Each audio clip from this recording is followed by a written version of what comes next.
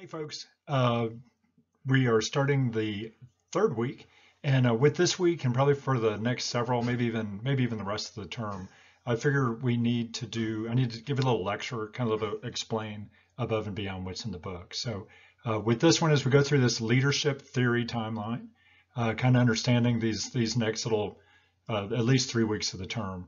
I'm just going to kind of help you out a little bit, but leadership theory timeline. This can kind of go through the thinking in our field and hopefully give you a little better understanding. So this is really chapter 7.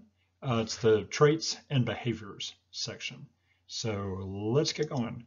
Okay, the first thing we have to do before we start talking about leadership theory is we have to explain what a theory is. So this is kind of my definition. So a theory is just simply an explanation for how things work. But it's not just an idea or an opinion about something, but it's actually grounded in the scientific method. And so it's formulating hypotheses, it's collecting data, it's running appropriate and valid statistical or whatever data analysis techniques. And then you get your results and you compare it with predefined decision rules to the hypotheses. And then from that, you can reject or not reject a null. And then you can replicate it and do some additional studies. So theory. So this is leadership theory that we're going to be studying. So leadership has been around as long as people have been around. You go back and look at the pyramids, you look at things that have been built, you look at these ancient burial mounds, you read of stories of great battles. So as long as people have been around working in groups, leadership's been around and teamwork and organization. But as far as the formal study of leadership and using the scientific method to come up with some ideas and thoughts and real explanations for how things work, it's really about a little over 100 years old. So that's what we're going to focus on for the next several weeks is where has our thinking come from, and then kind of where we are now and maybe where we're going in the future. I think as you see these theories, the new ones that come on top of them do not, just blow the old ones away. They just kind of rest on top of it. So we get kind of a better, more complete understanding as we go. So again, definition of the theory. So let's look at this real quick. So the formal study of leadership, we were kind of taught that it all really kind of began in World War I. So with World War I, we have this big war raging in Europe, and in the United States, we need to put together a military, an army, to go over and aid in the war efforts. And so the United States at that time had a lot of immigrants coming in, had a lot of people who were getting mobilized. And what we needed to do was figure out who were going to be the officers and who were going to be the enlisted. So who in all these people has leadership potential, command potential, management potential, and who are the ones that need to be more of the on the enlisted side. And so they had to come up with a way to identify who those people were. And so what they did, now this used to be called the great man theories. Sorry, ladies, we've developed trait theories is what this was. So what they did to start from scratch, since they really didn't have a whole lot to go off of, they basically studied effective military leaders. They went out and looked at them and they recorded their traits, different characteristics of those people. And then they came up with a big list. And then once they had the list kind of on the clipboard, as people would come in, they could evaluate. This kind of goes back to that one of those first presentations, that prototypical model that's in someone's head. They came up with the list of traits and characteristics, and then they could hold those traits and characteristics up next to these people. And basically, if the person matched those traits and characteristics, we would say that they're probably going to be a leader. But if they don't match the traits and characteristics, then they're probably not. And so we have another option for them. So really, this goes almost right back to the whole VeggieTales and the pig and dog and forming these different categories in your head. So, but that was trait theory. And here's a picture. This is actually my grandfather, who I share a name with, and I also share a birthday with. He was a second lieutenant in the Army during World War I. Never got shipped overseas. Fortunately, probably for us, the war ended before he was shipped over. But that's the idea of trait theories. So we study the people who are effective, we look at them, we write down their traits, and then when confronted with decisions on whether people are going to be effective or not, we can compare the people to this list of traits.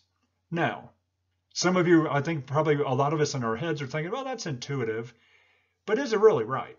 So from basically World War I until 1948, 47, 48, 30 years, they collected information on different traits for different people, for different leaders. Think about this. So here's just kind of a little thought exercise for you. I just typed these up in this presentation for you.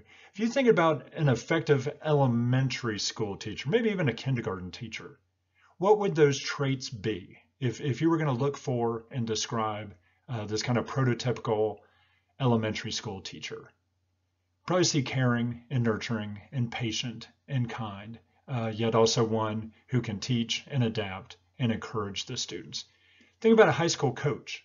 So some of those are going to be the same, but some of them are going to be different, depending on the team, depending on maybe the level of the team, maybe the level of expectations. Coaches are going to be a little different. Think about going into a military and a drill sergeant and what the drill sergeant is responsible for doing and getting people from being civilians to being effective soldiers and sailors and Marines and all the other things. So a drill sergeant. How about the head of a nonprofit organization, the director of a nonprofit? Think about the traits that would be required there. How about for a youth minister or someone who works with youth, maybe a counselor? How about a corporate CEO? So as you go through these, I think we can see that all of them are different. Maybe there are some shared things, but they're all different. And so what happened was we, the people before us, went out and collected and studied this from basically World War I to the late 40s, looking for the magic list of traits and characteristics that would basically guarantee or define an effective leader. And what they found after 30 years, Ralph Stogdill at Ohio State University, he's mentioned in the book in this chapter with the Ohio State studies, and I'll come back to him in a minute. But Ralph Stogdill and his buddies, they did a review piece, and it was published in 47, I think the book came out in 48, where they went back and reviewed and they counted up and looked at all the different traits and characteristics that have been studied and analyzed since World War I to try to come up with that magic list of characteristics that would guarantee finding an effective leader. And what they concluded, these are my own words, they concluded that traits in isolation, without an account of the situation, give us little clue as to who will be effective or ineffective as a leader. Traits, just simply traits without an account of the situation, the position. Are you talking an elementary school teacher? Are you talking a drill sergeant? Are you talking a military officer? Are you talking a CEO? You have to understand the situation, and the traits by themselves really don't help a whole lot. And I think part of the problem they fell into was the idea of causation versus kind of correlation. So from your research methods, does one thing then cause the other one to occur, or are these two things just related? As one tends to occur, we tend to see this. And so if you go back to the slideshow that I made for the Sunday reflection from the second week, I started off with that slide where it has leadership and all those different words on there. And I said, when we see leaders, we tend to see these things. I'm not going to fall into the causation trap. That's a correlation. So as we see effective leaders, we tend to see these things, but just because you possess those things doesn't mean you will be an effective leader. Think about if you had to go out and recruit for an NBA basketball team. You kind of look at the traits of NBA players and you come up with a prototype, and then you walk out into the population and you try to find really tall people, really tall, fast, big people, coordinated people. But just because you are really tall and fast and coordinated doesn't mean you will be an effective NBA player. It's just when you see an effective NBA player, you tend to see those things. But just because you possess those things doesn't mean you will be. And just because you don't possess those traits doesn't mean you wouldn't be successful. So there are a lot of people who have succeeded in the NBA who are not 7 feet tall. All right. So that's kind of the idea with trait theory. So in 1948 really kind of ended this review piece by Stogdill, Dr. Ralph Stogdill, really kind of ended the trait theory. We kind of said, we've been looking at this for 30 years. We don't really have any good answers, and we see some flaws and even continuing down this line. So at that stage, we kind of began a new era of leadership theory, again, an explanation for how things work. And this one ushered in the behavioral or behavior theories. And so the first one I want to point out, which is also mentioned in the book, and you can read through there were kind of two big ones that began back in the 40s and into the 50s. The first one that I like to mention, they're kind of thrown around back and forth in our chapter, but I like to do the Michigan one first. And this one was led, interestingly enough, by Dr. Lickert. Not a lot of you are going to think Likert, but you can look it up. My dissertation chairman and mentor in the PhD program knew this guy, and so he told us from first day it's Lickert. And actually, I was just on the web, kind of making sure of that pronunciation, and there are other stories of people who are friends with the guy as well.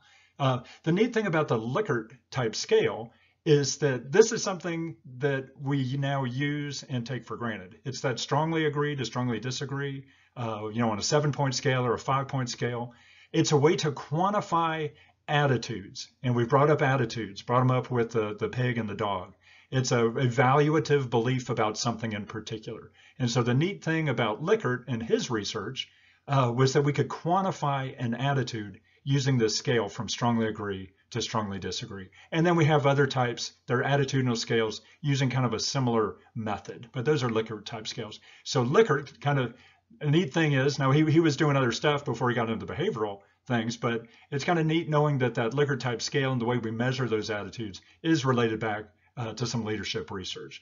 So on this, what they did is they said, well, it's really not the traits, these personality characteristics or actual personal characteristics of these people, but it's the way they interact with their followers and particularly their behaviors. And so they went off and came up with a bunch of things that leaders do, managers do. Sometimes they were just kind of using the idea of manager rather than kind of where we're going with leader, kind of shades of blue ideas. But came up with a list of things that managers or leaders do, and then they surveyed people. And they said, tell us about your people. And when it was all done with, they kind of broke all those, many different items, individual items. They then ran some statistical analyses on them. They found they broke out kind of into two groups. You don't really have as many dimensions as you have questions. You have two dimensions with a lot of different questions that are really addressing those. And so their conclusion was that they're really two. They're those behaviors that are related to interacting with people, greeting them in the morning, making sure that they're doing okay, making sure that their personal needs are attended to, their goals are being met, their personal goals. Those would be the employee type things. The production behaviors, these are things about staying on task. Okay, making sure that you're here on time, making sure that you have the resources you need to get the job done, making sure that you understand what the production goals are. So those types of behaviors that are involved in the job, they called production orientation. Those behaviors that are geared toward attending to the personal needs tend to be what they call employee orientation. So what they did on this one, and I'm hoping this little pointer's working, I'm sliding it around for you. They conceptualized this as a single continuum. So let me click over, I kind of made this myself here just a while ago. University of Michigan, the theory, this is the conceptualization of how this works. So with that figure 13.3, and you had to dissect the influence of the situation, that's the model, how we kind of draw out how these ideas we think relate to each other. This is how they drew out these ideas. They did them as opposite ends of a single continuum. So if you think about this, which I'm going to make you think about, if I were really production oriented, I really wanted you to get your work done, I would be out toward this end of the continuum. We can understand that makes sense. If I were a person who is very in tune and very aware of my people and their needs and their feelings and the ability to set them up for success and to reinforce their work and just everything that they do, I would be on this end of the continuum. So my question is, what about someone who's really good at both? They're able to get the job done and keep the people focused on the task, but they're also very in tune and aware and in sync with the employees. Some of you would say, well, it's right in the middle. But is it really? Well, it's really not. It's because they're really production oriented, so they're way out here, and they're also really employee oriented. If they're in the middle, they're less employee oriented than the ones on the end, and they're also less production oriented. That's really a middle on both of those. On this dimension, by envisioning it this way and drawing it out this way, you can't really describe a person who's high and high on both of these. Or what about someone who's just terrible?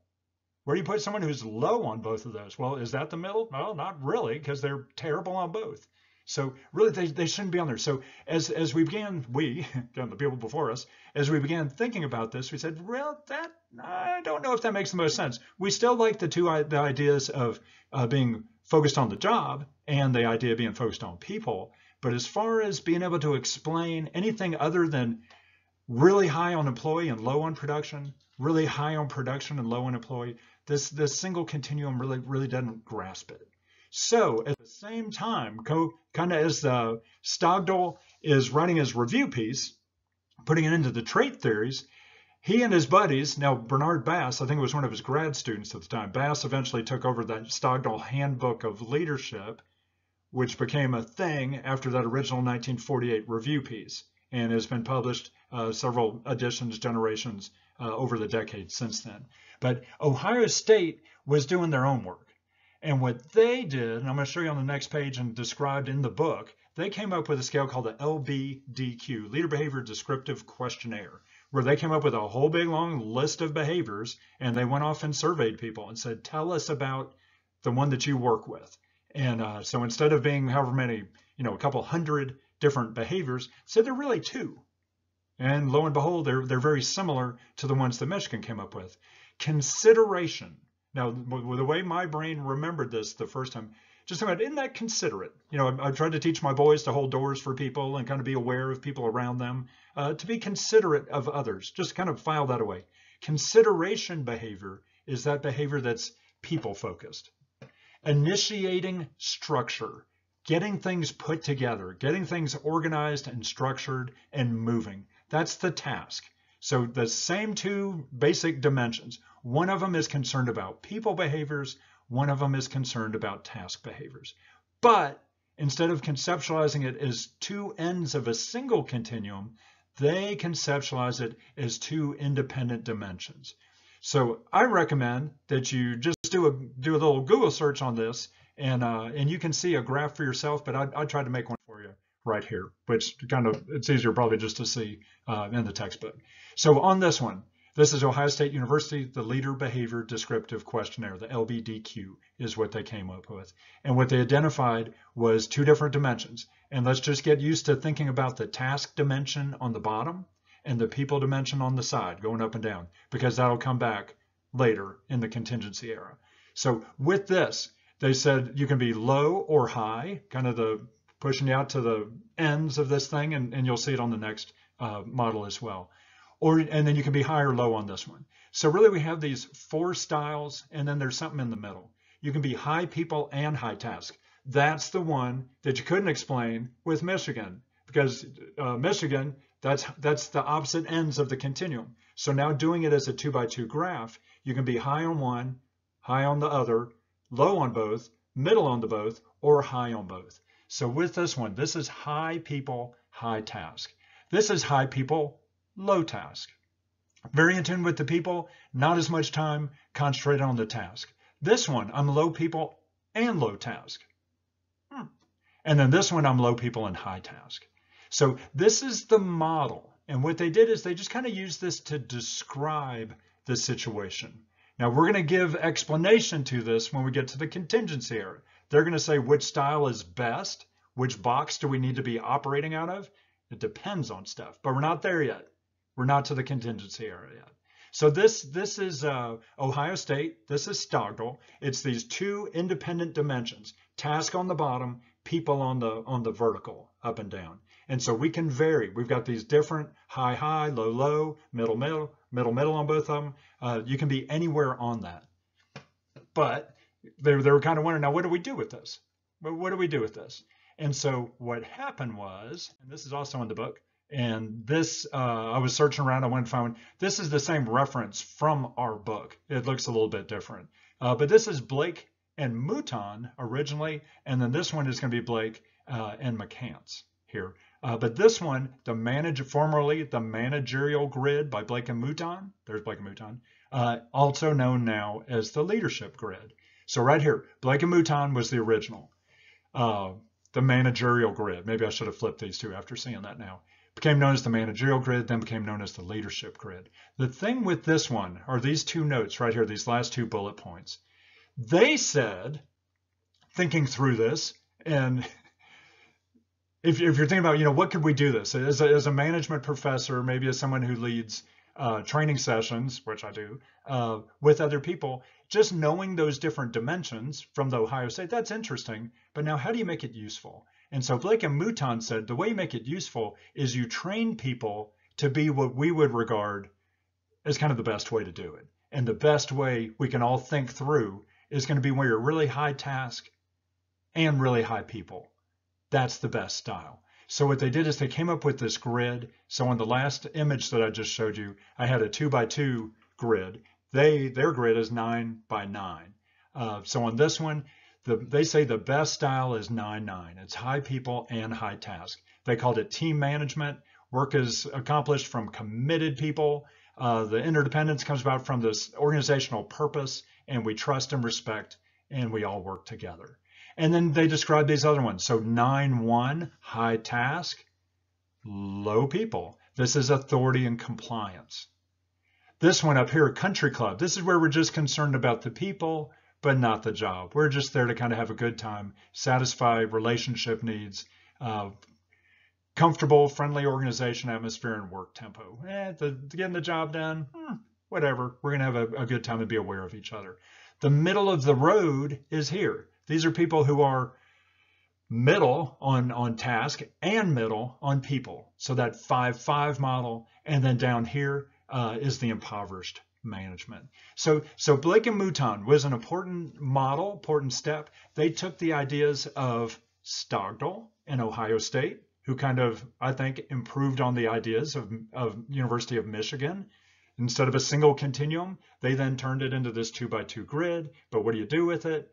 Blake and Mouton said, well, we try to train people to be 9-9.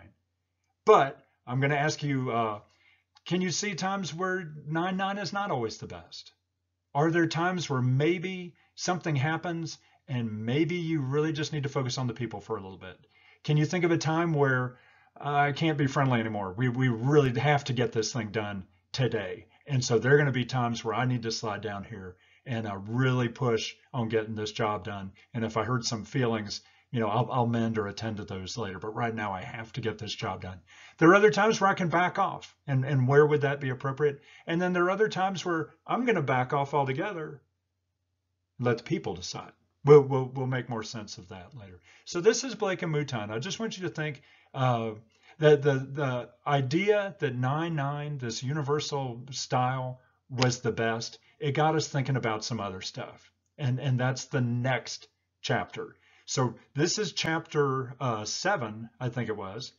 And then, so as far as what I want you to focus in on from chapter 7, there's a lot of other stuff in there, which is valuable and wonderful. And I encourage you to read it. But what I'm going to ask you in our review questions for the week is going to tap in to what I just showed you there and ask you some questions and how you might be able to apply those ideas. I encourage you to read the rest of the chapter, but what I want you to know is that stuff. All right, chapter 4 is also in this week as well. So I'm just going to set the stage. I've actually got 4 kind of splitting weeks. So we're going to start it today, and then we're going to continue it next week. And really, besides defining power right at the beginning and doing French and Raven, it's then going to talk about power motives, leader motives, and it's going to talk about influence tactics and strategies for choosing the appropriate influence tactic. I'm going to save those 2 topics for next week as well. So I wanted to kind of show you this just to get you started in chapter 4, to get you thinking about these ideas. And then in your reflection for Thursday, I'll have you identify ways that you see French and Raven's ideas appear kind of in your work life and situations. But before we do that, I really kind of need to set the stage. They do a good job introducing these concepts in the chapter, but let me kind of throw my stuff at you too. So leadership from chapter 1, right there on page 4 from chapter 1, when they were going through the different definitions that we've had, basically, since World War I, all the way up through the 80s and maybe even to the 90s, we had all these years of definitions. And the conclusion was it's so complicated and complex that it's really kind of hard to just have one definition that is really kind of good and satisfactory. But for the book, they used the one by Roach and Belling. And you'd have to go back and look in the list of references at the end of the chapter to see who it is, but that's who it is. So it's on page 4. This is the one that they use kind of end of the chapter to say this is what we're going to use as kind of our definition when we're talking about leadership. So leadership, the one they chose, the process, so it's a process, it's an ongoing thing of influencing.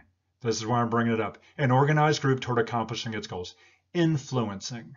Leadership is the process of influence. Getting a group to do what it needs to do. So how do we do that? So influence, again, my words, influence refers to change.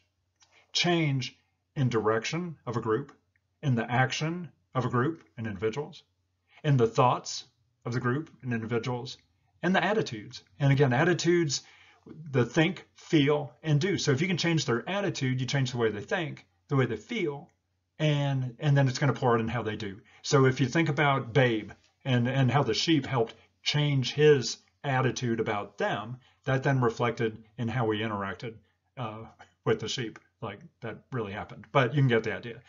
So influence refers to change, the process of influencing, the process of changing an organized group in direction, action, thoughts, and attitudes toward accomplishing its goals. And then lastly, this is why it's so important. When we study leadership, we are studying power. It's all power. And the proper power base drawn upon in the proper time with the proper people, otherwise known as the situation and the followers, to bring about optimal compliance and performance. Power, my words, the ability or potential to influence. So if leadership is the process of influence, influence is change. Power is the ability to influence. So in order to influence, in order to be a leader, to lead others and to change them, you must have power, social power. All right. So real quick, here's where we're going to end the chapter. I really want you to dig through French and Raven, and I'm going to post a little video for you on Tuesday, kind of a little Tuesday kind of midweek reflection, get you to think about some stuff. I'm going to give you one on Tuesday after you kind of read through this and thought about it yourself. So French and Raven said these bases of power that are available to ones in a position of leadership, responsibility, authority. They can be broken out into 5 pieces. And others, Hersey and Blanchard, when we get to situational leadership theory next week, I'll tell you how they introduce some other ones as well.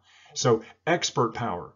If people influence you, if they tell you, if they are perceived as an expert and they tell you this is what you need to do, and you do it, then they've influenced you. They've changed you because of their perceived expertise.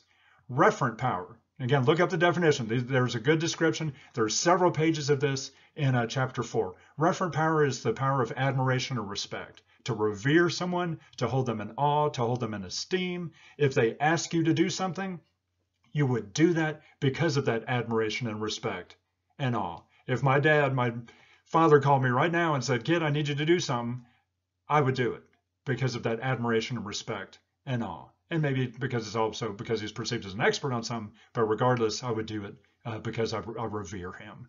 Legitimate power is power vested in the position. And so I'm going to give you a little thing on Tuesday night. It's formal authority granted to a position. Reward power are the rewards that can be given from that position. And then coercion or threats and punishments also vested in the position. So as professor in this class and part of the leadership instructional team in this class, we have certain authority and we have certain rewards and maybe some coercive power bases at our disposal. But that's just in this role as professors. If we ran into each other, if I came to your workplace and asked you for help and you influenced me, you would draw upon the power bases that you have at your disposal given the situation in which we find ourselves. So these all vary. Fascinating. It's fascinating. This is social power, unlike kind of physical power. So plug something in a wall, put some gas in your car with certain horsepower. That's different. This is social power, and it kind of resides and is given from the minds of the followers. And so next week, so as you go through this week, week 3 in chapter 4, really I just kind of want you to go up through French and Raven. You can keep reading if you want. We're going to do it next week. But if you want to wait till next week, we'll talk about leader motives and particularly McClellan's learned needs theory, which are really good and cool, and I like them. and then also influence tactics. And so the ways that the power bases are drawn upon to actually get people to do stuff. And so those are the influence tactics. So with that, that is it for the week. And I hope this helps. So as you read through the material, I'm really hoping that this kind of supplements and helps kind of clarify some of those ideas in your head. So that's it for now. We'll be back with more. Thanks. Bye.